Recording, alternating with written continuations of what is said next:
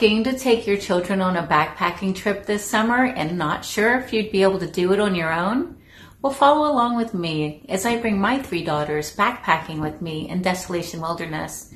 And please hit the like button and don't forget to subscribe to my channel. I took my 3 girls, ages 10, 12, and 14, on a backpacking trip through Desolation Wilderness. The trip started at Echo Lake, just off of Highway 50, and ended up at Eagle Falls at Emerald Bay on Highway 89. I wanted to make this experience as fun and easy for the girls as possible, so we started with a boat trip across both Upper and Lower Echo Lakes. This cut off about 2.5 miles off the total hike. It's about $15 for the boat one way when it's running. After we got off the boat, we had about a 2-mile hike to Ralston Lake. Ralston Lake can be a little tricky to find, but if you follow the path along Tamarack Lake, go over a little hill, on the other side as you look down, you'll see Ralston Lake.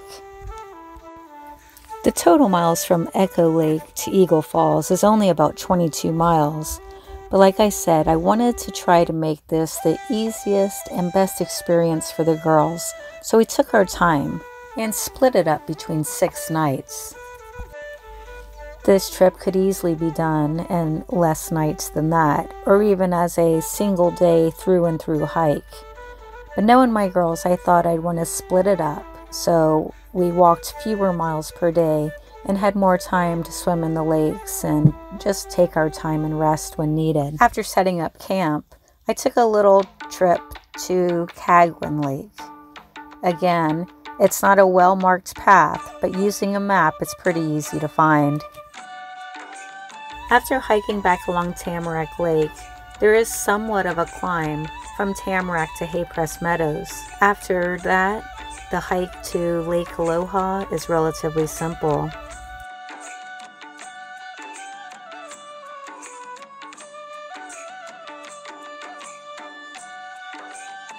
Lake Aloha is a very popular destination for backpackers. It's only 7.5 miles from Echo Lake, and it spans about 1.5 miles along the trail. So even if you happen to snag the very last permit, it's still relatively easy to find a place to camp for the night. The lake is pristine with beautiful islands of granite rock throughout, similar to the Hawaiian Islands, hence the name Lake Aloha. Snow-capped mountains can be seen in the distance, and it's a great place to take off your shoes, dip your feet in the water, or go for a swim. We did this trip at the end of June, so there was still plenty of snow covering the ground in certain areas along the way. There's also a lot of rivers to cross, so I highly recommend waterproof hiking shoes and carrying along a hiking stick.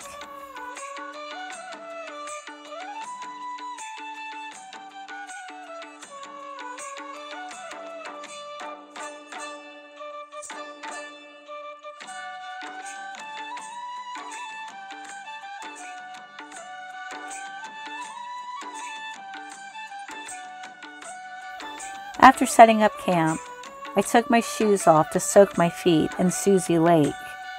Within seconds, I was surrounded by small fish. At first, it was a little creepy, until I realized that they were eating the dead skin off my feet. The girls joined me in the water, and we all had a natural fish pedicure. Afterwards, our feet felt soft and smooth.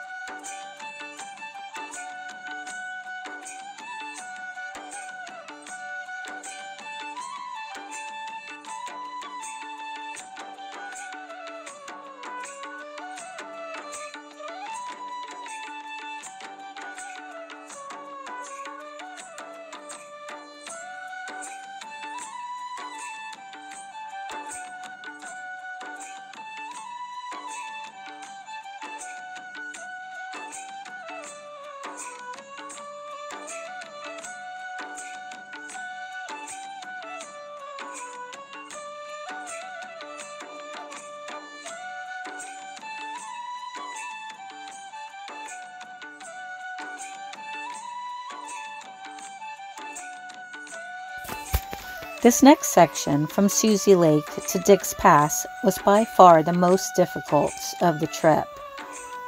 With about 1,680 feet of elevation gain.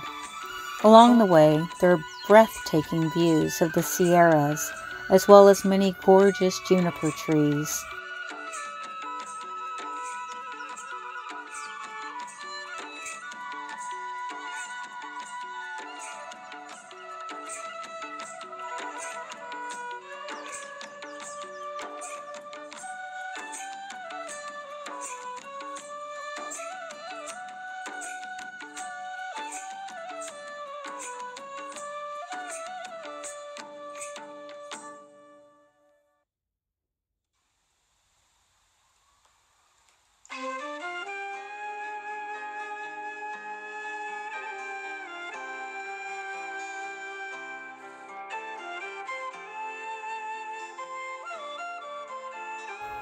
We stopped for lunch at Gilmore Lake and took a swim before heading up the pass.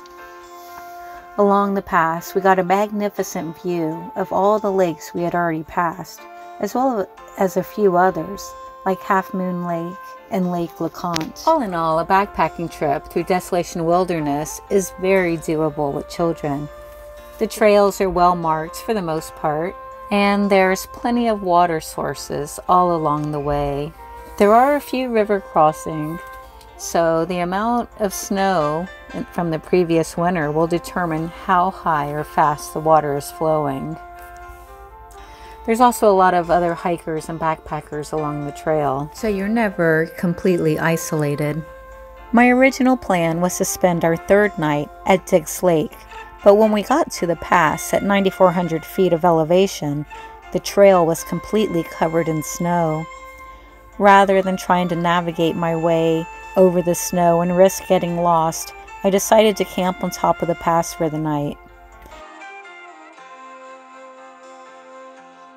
With no lake or stream on top, I melted and boiled snow to use as drinking water and to cook our dinner with.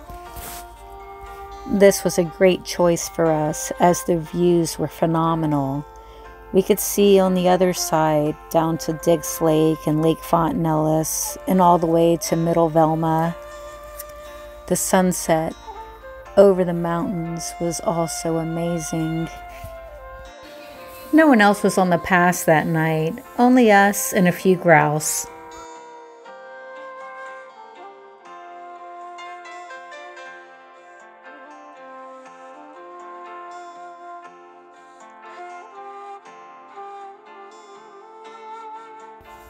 We actually did get a little lost on the way back down the pass to Dick's Lake, so I recommend carrying some sort of GPS device with you. If you use your phone as GPS, there are plenty of solar chargers you can purchase that run anywhere from $20 to $50.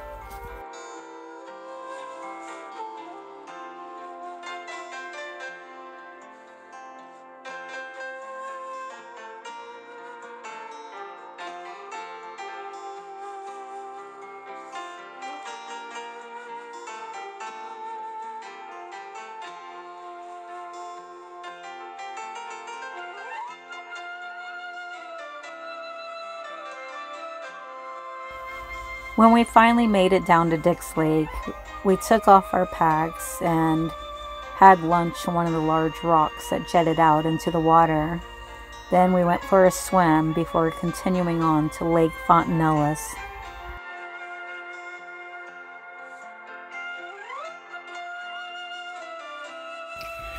Our meals consisted of warm muesli in the mornings and some homemade beef jerky and dried fruit for snacks. I also made several types of high-energy bars that we could eat along the way. Our dinners were simple and lightweight. I brought different types of the Knorr brand rice packs like broccoli and cheddar, and other dehydrated foods I got in the bulk section of the market.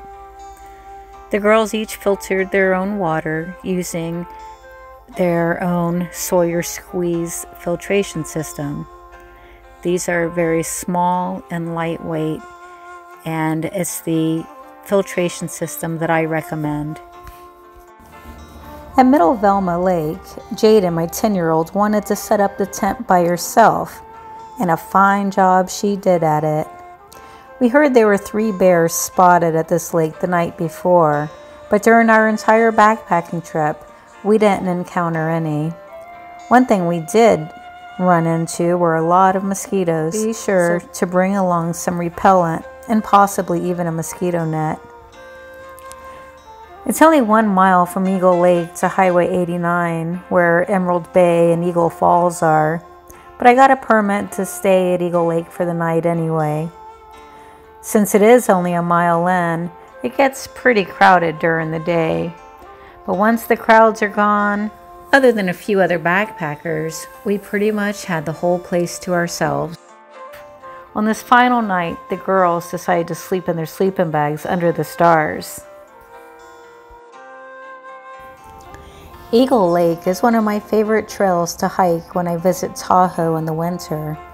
Even though the ground is covered in snow, you can still make your way to the lake following along other people's footprints.